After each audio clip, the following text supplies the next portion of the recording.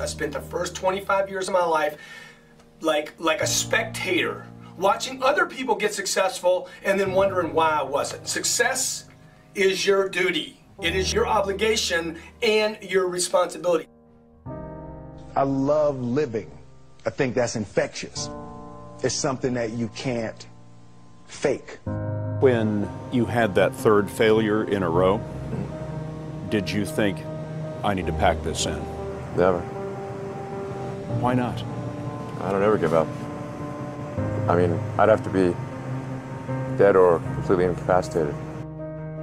There's nothing more pitiful to my mind than the person who wastes his life running from one thing to another, forever looking for the pot of gold at the end of the rainbow, and never staying with one thing long enough to find it. No matter what your goal may be, perhaps the road to it can be found in the very thing in which you're now engaged. Life doesn't happen to you, it happens for you. Now, fear is going to be a player in your life, but you get to decide how much.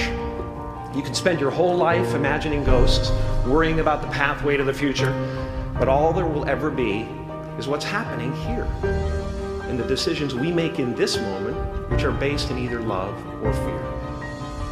So many of us choose our path out of fear disguised as practicality. What we really want seems impossibly out of reach and ridiculous to expect, so we never dare to ask the universe for it. My father could have been a great comedian, but he didn't believe that that was possible for him. And so he made a conservative choice. Instead, he got a safe job as an accountant, and when I was 12 years old, he was let go from that safe job, and our family had to do whatever we could to survive. I learned many great lessons from my father, not the least of which was that you can fail at what you don't want, so you might as well take a chance on doing what you love. How will you serve the world?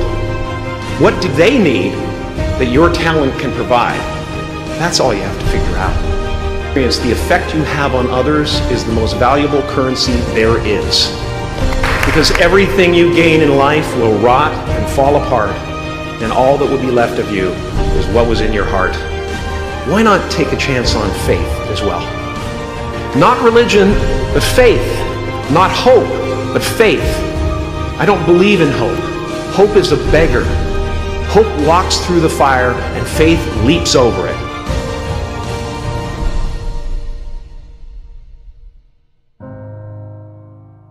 I hope you are inspired to know that if I can dream big, then so can you. There are no walls. Find your peace, and you'll make your walls doors.